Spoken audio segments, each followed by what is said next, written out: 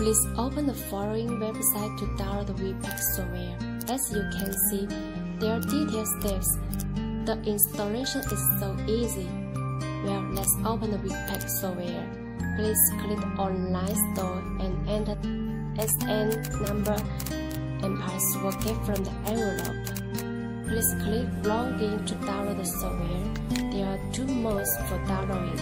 You can update one by one, choose the vehicle you like, or you can update all with one click. It may take a long time to download all the software due to the customer's network speed reason. Operating system covers Windows XP to 10 that allow more stable performance. Now we'll show you the smooth touch screen performance. Used with the latest operating system, its better compatibility and expandability, you can enjoy the smooth operations. It's extremely easy to use with the touch screen. There are many languages. You can choose language you need. It has demo, so even VPECKER is not connected, it can simulate how VPECKER works. You need to switch between mature and inferior system.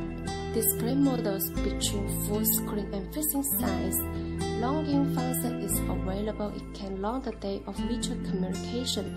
If there's a new version, it can automatically block to update. It may take a long time to update all the software due to customers' network speed. Let's plug VPECKER into vehicle. Then make communication between VPECKER with laptop via Wi-Fi. There's no need to enter password to connect Wi-Fi. Just choose the VPECKER Easydiag Wi-Fi single directly.